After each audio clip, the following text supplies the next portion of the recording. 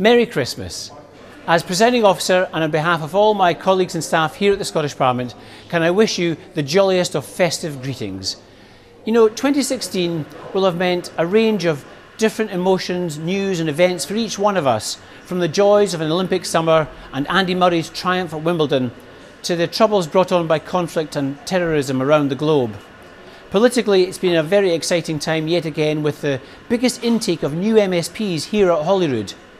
I want to thank each one of my colleagues for the contribution they have already made. But most of all, I want to thank you for your contribution, for your support and your involvement in the decisions that shape our daily lives.